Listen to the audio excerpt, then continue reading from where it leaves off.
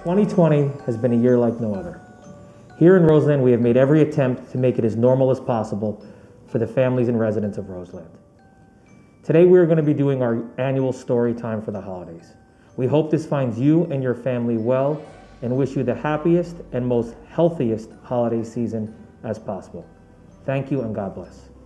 'Twas the night before Christmas, and all through the borough, not a creature was stirring, not even a mouse. The stockings were hung by the chimney with care, in hopes that St. Nicholas soon would be there. The Noerker children were nestled all snug in their beds, while visions of sugar plums danced in their heads.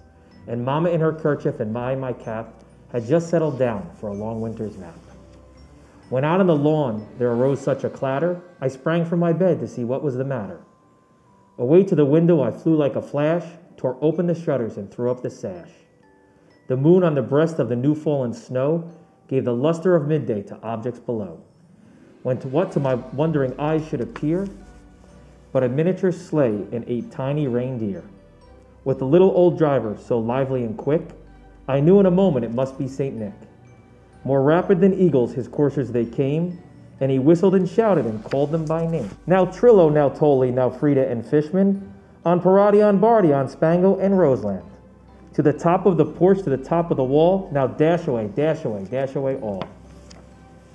And dry leaves that before the wild hurricane fly, when they met with an obstacle, mount to the sky.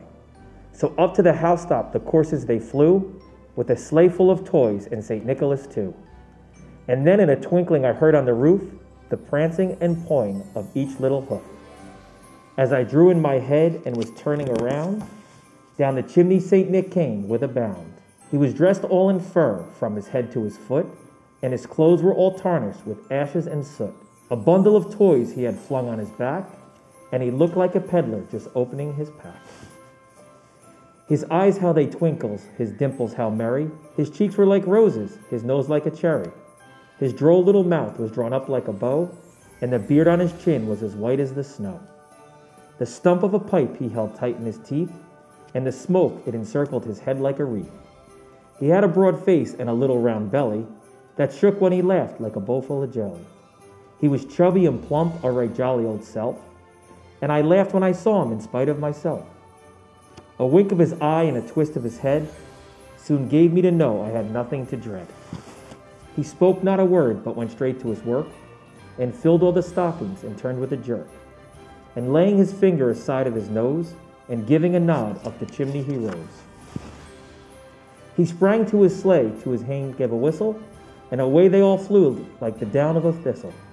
But I heard him exclaim, as he drove out of sight, "Happy Christmas to all of Roseland, and to all a good night."